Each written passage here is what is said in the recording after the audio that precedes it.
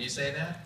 I think it's like asking a writer, you know, which is your favourite child. You know, it's not actually a you can't really answer it. But the one that gave me the most excitement, I suppose, was the Amulet of Samarkand, which is the first Bartimaeus book, because it had this energy and this new character. Perhaps I mean, I do love Lockwood dearly, and I think maybe the one that you've just finished is usually the one that you feel closest to. So at the moment, I would say The Whispering Skull.